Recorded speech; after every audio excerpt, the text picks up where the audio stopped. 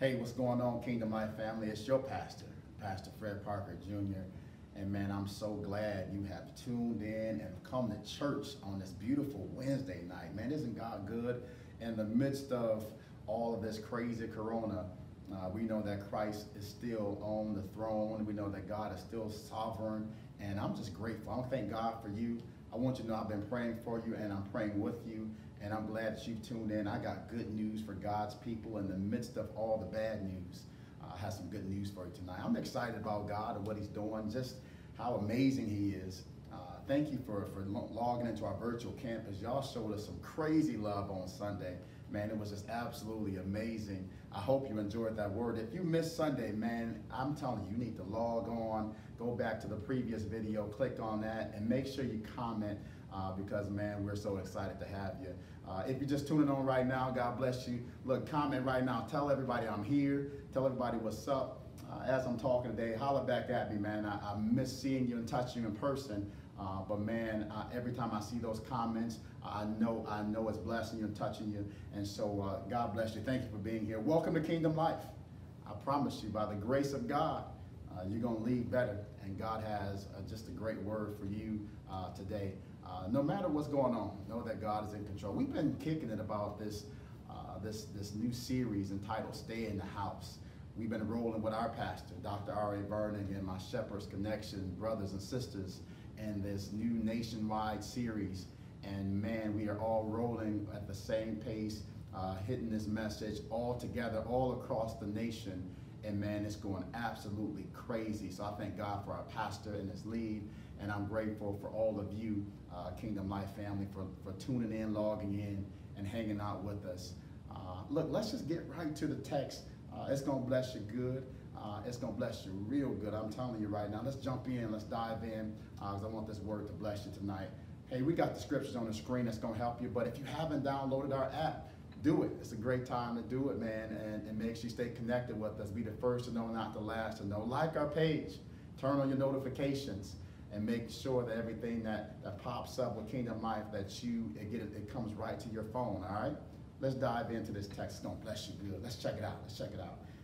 The text says, let's get into Exodus, the 12th chapter. I got it right here. It's on your screen. It's going to help you. The Message Bible says it like this.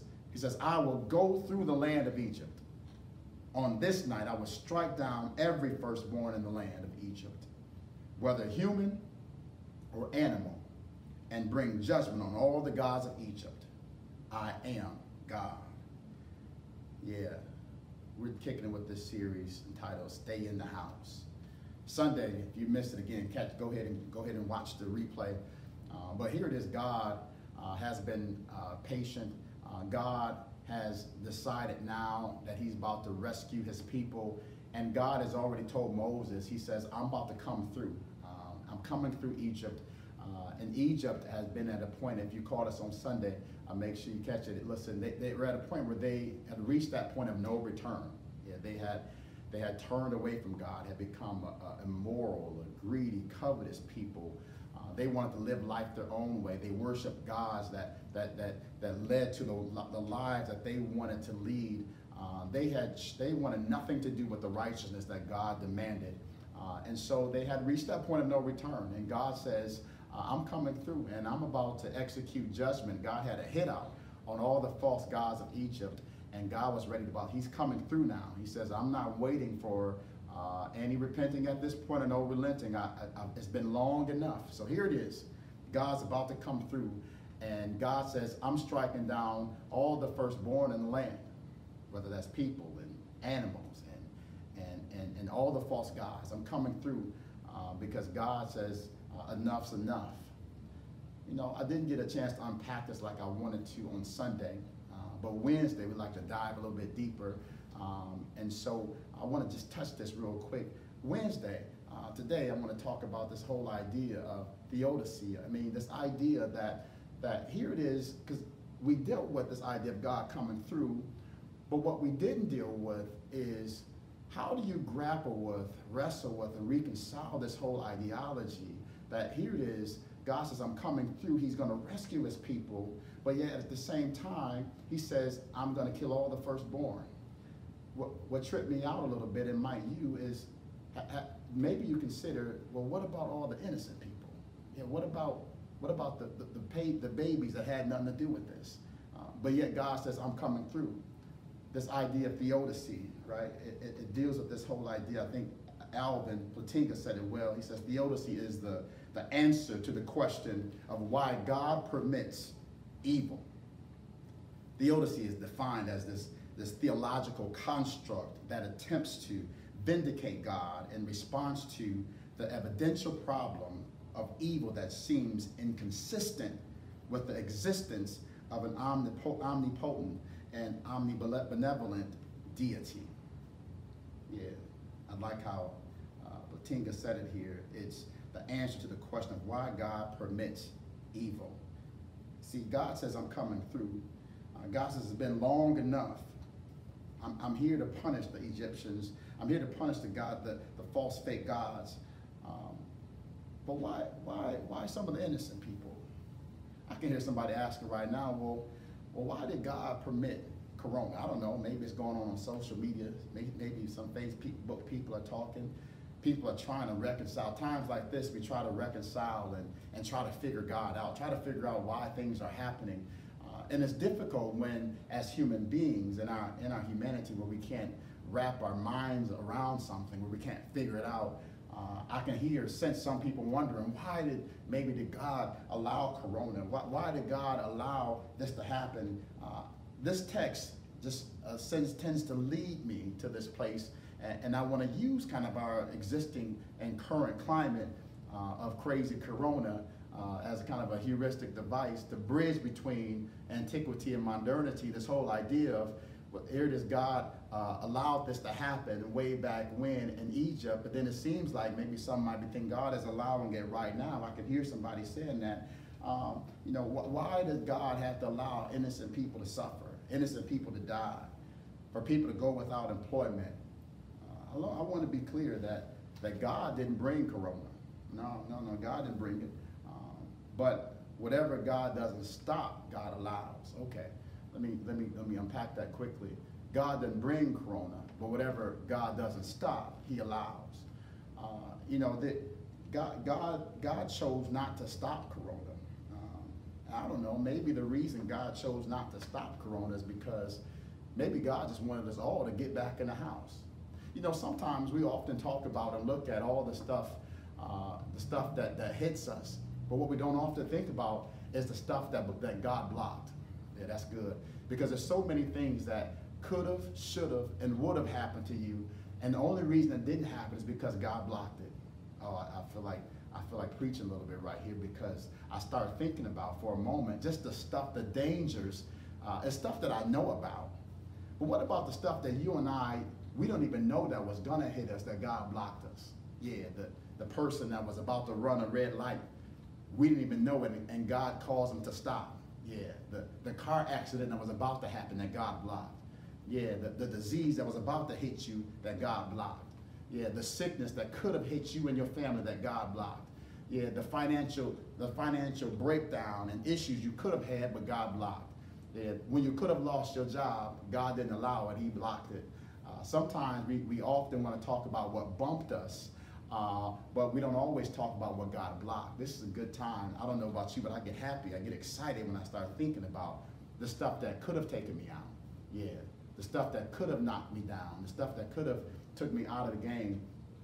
But God was so kind and He blocked it anyhow. You know what? Do me a big favor. Just scream back in that comment section right now, God blocked it, God blocked it. I just start thinking about the stuff He blocked, because I realized that God didn't have to be this good to me. He didn't have to be that good to you, because the truth is there's some stuff that we brought ourselves into, and the stuff should have taken us out, but God says, no, I'm gonna block it. They don't even realize their future, and they don't even realize what I have in store for them, and so I'm gonna block this. Oh, that's good. I'm gonna block it because of what I'm about to do next. Oh, you ought to get excited for what God's about to do next. You might not like what's happening now, but I wish about 3 of y'all would just comment on that comment section right now that God's about to do something big for me next. next. I'm in line. I feel like God's about to do something big for you. I just speak that over your life. You ought to throw your hands up right where you are, that God's about to do something for you in this season. We don't even have to wait to get out of this season of crazy corona. I'm just believing, declaring, prophesying over your life that God's going to bless you in the midst of this crazy corona crisis, that you're going to come out better. Somebody holler back, I will be better. You know what? Somebody already feel it. I am better. I am better. Yes, I am. Yes, you are. You are better. So sometimes, yeah. Sometimes it's the stuff that bumps us that we pay a lot of attention to.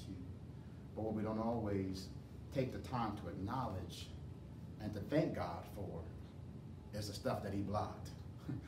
Yeah, the stuff that he prevented. The stuff that he could have allowed to happen but didn't happen. And here it is that God allowed this to happen, that God says, I'm coming through in Egypt. Here it is, if I were to bridge the gap to modernity, that God is allowing corona. I don't know, maybe, I just believe maybe God is pushing us all to stay in the house. Some of us have been so busy and doing so many other things that we haven't taken the time to stay in the house. Because you can be at home, but not in the house. Yeah, you can be around, but not in the house. Yeah, you can be so busy on your job, doing so many things for so many other people, but not in the house. Now that we have to stay in the house, people are now having to spend time with their babies, are now having to spend time with their spouses, are having to spend time with yourself. Man, think about that. Most importantly, what you should be doing is spending some time with God. I mean, this is a great time, and as we're staying in the house, to understand him more. So God says, I'm coming through. Theodicy, trying to figure out this whole thing. Why does God permit some things? I'm not going to sit here and say that nothing bad won't happen to you. Yeah, that's not fair to you. It's not fair to sit here and say that nothing will come nigh your dwelling. The text does say that. The text says, Psalm 91, I do believe that there's a lot that won't come near you, but time and chance happens to us all. And there's a lot of stuff, a lot of things that God has blocked and will block. I believe that most stuff that could come against you, God has and he will block it. But it's not fair to suggest that nothing will come nigh you. Yeah, it's not fair to even suggest that no believer is going to catch corona. I believe God to cover his people. I believe God to cover all of you that's watching online. I'm praying for you. I'm asking for his covering. But I won't sit here and say that nobody will get touched by this. That's not fair to you. And so I won't back myself in that kind of theological box. But what I will say that most stuff God is going to block. I believe that the blood of Jesus works. Oh my God. Speaking of the blood, look at what happens. Something interesting happens in this text. God says to them that although some stuff happened, look what he said. He says something, if you drop down a little bit further with me, he says over in verse 13, look at this. He says, Exodus 12 and 13, the Message Bible, the blood will serve as a sign on the houses where you live. When I see the blood, I will pass over you. No disaster will touch you when I strike the land of Egypt. But the blood will serve as a sign on the houses where you live. When I see the blood, I will pass over you. No disaster will touch you when I strike the land of Egypt. God says, I'm coming through. I'm going to strike them. I'm coming down. I'm coming down the street. I'm coming down. And he says, the only thing that's going to cause me to deviate from me coming through and not touching your house is when I come through and I see the blood on your doorpost. That's going to cause me to pass over. This is good. But the key thing, as I dealt with this Sunday, I got to see the blood and you must remain in the house. Yeah, I have to see the blood. And so God says, the blood, it's not, I don't like to just, as my pastor like to say, throw a homiletical stone at the blood and don't deal with it. We're going to deal with it as Easter come up, but I promise you, there's nothing like the power of the blood of Jesus. 2 of y'all, 3 of y'all, 10 of y'all right now should be responding. It was nothing but the blood that saved you, that kept you, that kept me. He says, when I see the blood, I'm passing over. Can I suggest to you on this beautiful Wednesday, virtual Wednesday, that it's the blood of Jesus that has blocked the stuff that could have come against you. It's the blood of Jesus that washed away your sins. It's the blood of Jesus that healed your body. It's nothing but the blood of Jesus. The blood still works. God was at a point, he says, listen, I appreciate the sacrificial lambs. I appreciate all that stuff, but in order for me to redeem mankind to myself, is I have to bring myself, and God says, I have to present myself in the form of a man, and I have to die so that man can live. Because without the shedding of blood, there is no remission of sin. So God says the blood has to be shed, and he has to have an unblemished land. Jesus Christ had to die for you and me. It was the blood. And he says, when I see the blood, I'm going to pass over. And it's nothing but the blood. I want to just walk through this just real quick, expositorily real quick, because Hebrews, the 10th chapter, 4th verse. Walk with me real quick. I'm almost gone. Look what it says. Hebrews 10th chapter, 4th verse, 4 through 6. It says, the NLT says, for it is not possible for the blood of bulls and goats to take away sins. Yeah, that's good. That is why when Christ came into the world, he said to God, you did not want animal sacrifices or sin offerings, but you have given me a body to offer. You were not pleased with burnt offerings or other offerings for sin. Look at Hebrews 10 and 9 through 10. It goes on further. NLT says, then he said, look, I have come to do your will. He cancels the first covenant. That's good. In order to put the second in effect. For God's will was for us to be made holy by the sacrifice of the body of Jesus Christ once for all time. And look at Hebrews 7 and 27. Look at this. NLT says, unlike those other high priests, he does not need to offer sacrifices every day. Yeah. They did this for their own sins first and then for the sins of the people. But Jesus, oh, that's good, did this once for all. You ought to start getting excited right now. Once for all. Yeah.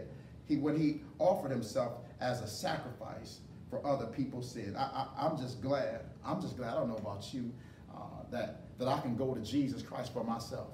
I'm glad that I don't need somebody to mediate for me. I'm glad that I appreciate all my other people that worship the way that they do, but I'm glad that I get to go to Christ for myself, that I can come to Jesus just like I am. Come here, somebody. That I can confess my sins to him, that I can talk to him, and that he hears me, and that I can come to Jesus, and I don't need somebody to come in between, because he died once and for all.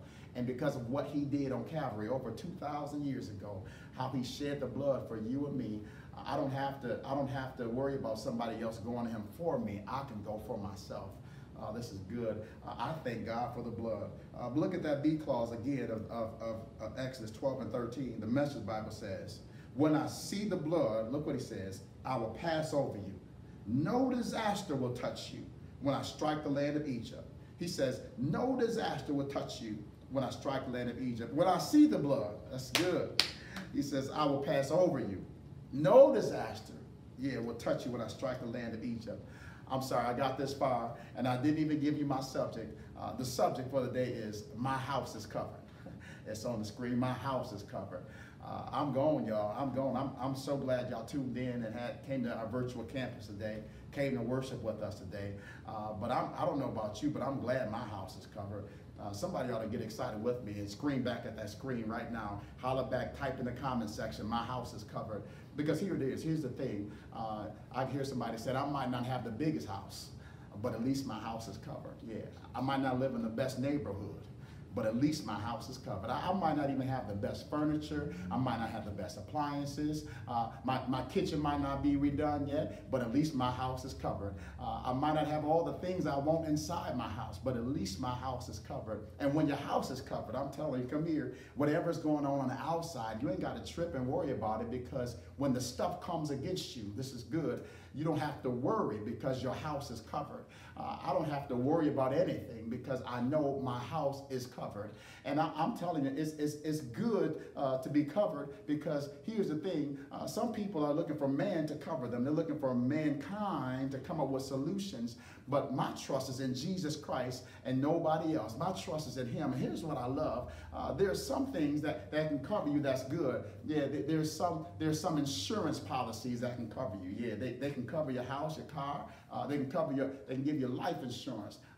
But with the coverage I'm talking about, it can't cover you. There's some home securities that can cover you. Yeah, ADT. You can have Brinks. It covers your physical house. That's good. But what I'm talking about is more than your physical house. Yeah, insurance can cover you. State Farm can cover you. Allstate, Progressive, they all can cover you. But the insurance that I'm talking about, the coverage that I'm talking about is the blood of Jesus. All that other stuff is good, and there's a place for it. But the coverage I'm talking about, the policy never ends. Yeah, I don't have to worry about renewing it, because he did it once and for all. And it goes with me anywhere in the world. And no matter what I'm going through, the blood still works. I wish somebody would comment right now. I'm getting happy. I want to get up and start running around this place. The blood still works. The blood still works in season and out of season. It still works when stuff is happening to me and I don't like it, I don't understand it. I just go ahead and plead the blood. You ought to decide today that you're going to go all through your house, over your children, and around your house, and just plead the blood. I don't care what crazy Corona is doing.